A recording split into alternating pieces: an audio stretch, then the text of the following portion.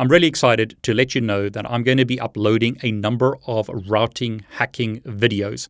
I'm going to show you how you can use simple Python scripts with Scapy to hack routing protocols. In this first video, I'm going to show you how to hack EIGRP, which is a routing protocol used by Cisco routers. If you're interested, I'll show you how to hack routing protocols such as OSPF and hopefully BGP. Routing protocols are really important in networks. You need to secure them, otherwise it's very, very easy to hack them. Now, it's taken me a long time to put these videos together, but hopefully the scripts that I've created will make it much easier for you.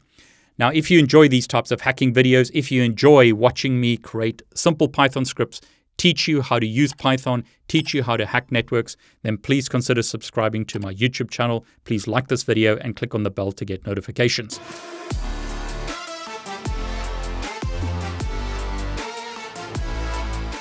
I'm actually going to create fake routes, send fake packets to an EIGRP router and get that router to add the routes to its routing table.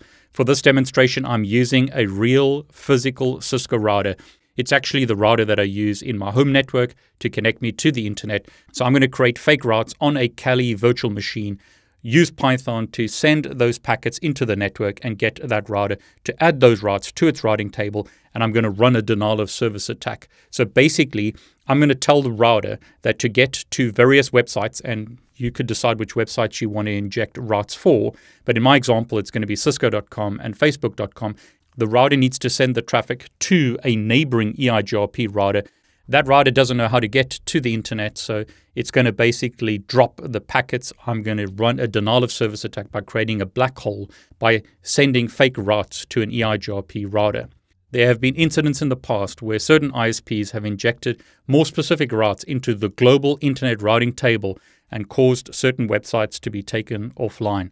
Basically DOS, YouTube as an example.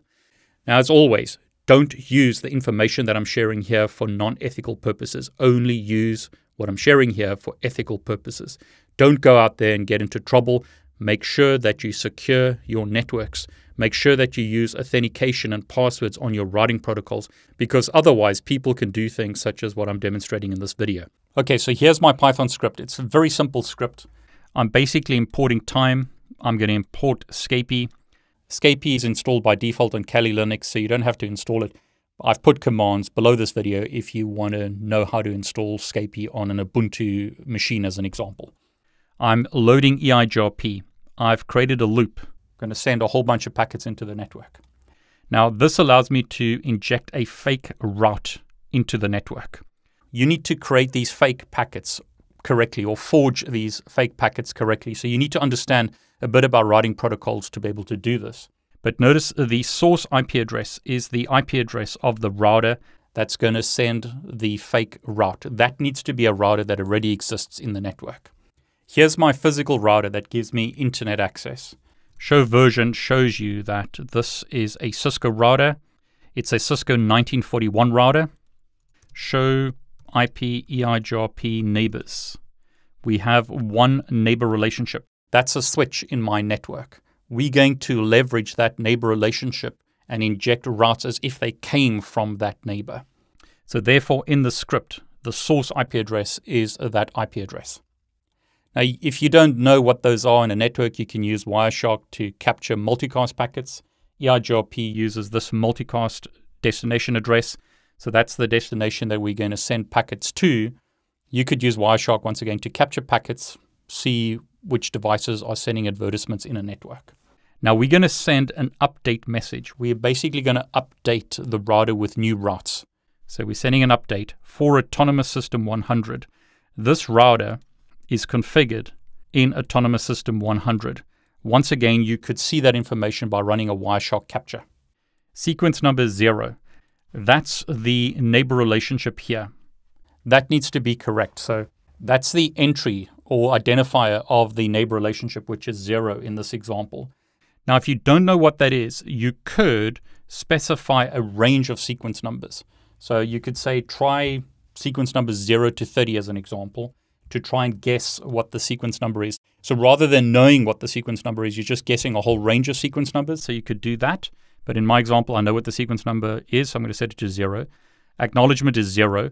And what we're going to do is we're going to insert an internal EIGRP route with this destination 192.168.100.0. This router currently doesn't have any EIGRP routes in its routing table. We've got a static route. We've got some directly connected routes. There are no EIGRP routes in the routing table at the moment. As you can see there, show IP route EIGRP, no routes, but I'm going to inject that route into the routing table. Next hop, we're going to set to that neighbor. Now I've done something similar here. I've just injected another route. The only difference here is it's 101 rather than 100. Now here is where it gets interesting. Rather than just injecting any random fake routes, we're actually going to inject real routes into the routing table.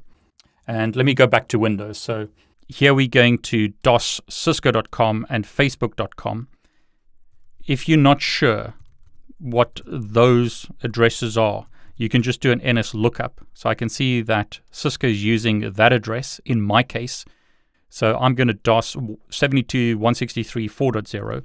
And then in my case, Facebook is using 157.240.2114 something. You'll need to use NS lookup or just ping one of those addresses to see what it resolves to so that you can attack that network. Here I'm pinging Cisco.com. Notice 72.163.4. something. In some cases, you might need to inject multiple routes into the routing table to block those networks. So on my Mac, as an example, NS lookup Cisco.com, because this is the device that I want to block, and Facebook.com, it resolves to the same IP addresses. So I'm going to inject fake routes that'll basically DOS my network. I won't be able to connect to those networks once I run my script.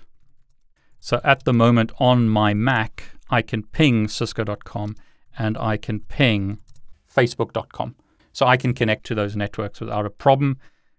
But that's because my router simply has a default route to the internet.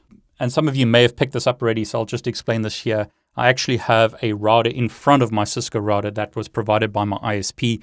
That is my ADSL router. So I've got an Ethernet connection from my Cisco router to the service provider router. In this case, it's British Telecom or BT that has ADSL to the internet. But I am running NAT on my Cisco router, so it's as if it's connected to the internet. Change default route. I could inject a default route here. Now, in this example, I'm using an external EIGRP route. So previously, I was injecting internal EIGRP routes. Here I'm injecting an external EIGRP route with the autonomous system number 100 again. Destination is a default route. And notice I've specified other options such as the origin router, prefix length, and various flags such as setting this as a candidate default route. Now in this example, that route won't show in the routing table because a static route has a better preference. But if I type show IP EIGRP topology table, you'll see the default route appear in the topology table. At the moment, it only has this route in the topology table. And then I'll make the script sleep for 2 seconds and then start the loop again. Okay, but that's enough talking. So let's copy that script into Kali. Kali, in my example, is running within VMware Workstation Player. I have bridged the Kali virtual machine to my wireless network card. So that's the built-in wireless network card on my laptop. I'm bridging Kali to that wireless network card. I don't need an external adapter. I'm using the internal built-in adapter, and I'm going to be able to run these attacks. Okay, so nano. Let's say EIGRP route inject 1.py. I'll paste that script in. Save the file. Python 3 EIGRP route injection.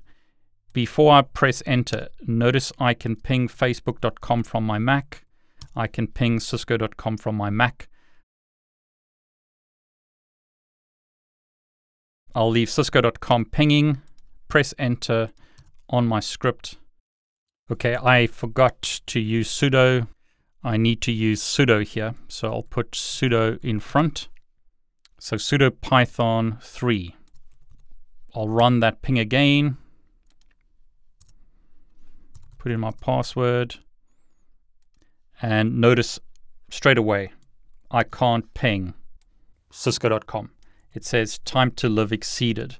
So basically, I've black holed Cisco. What about facebook.com? Also black holed. Notice time to live exceeded. And if I open up a web browser and try and go to cisco.com, notice the website is unreachable. And if I try and go to facebook.com, notice website is unreachable. I'm not able to get to Cisco, and I'm not able to get to Facebook. I have DOSed my network by sending forged packets into the network. If I look at my router, previously it looked like that. Now notice a whole bunch of routes are added to the routing table, including routes for Facebook and Cisco. I've also got a default route that's in the topology table in the IP routing table. Show IP route shows me that I have multiple EIGRP routes. Notice those two as well as these two. I have essentially DOSed my network by creating forged packets, sending them into the network, and updating the routing table of a real Cisco router. And I've created a black hole, essentially stopping hosts on my network from accessing websites on the internet. You need to enable authentication on your routers.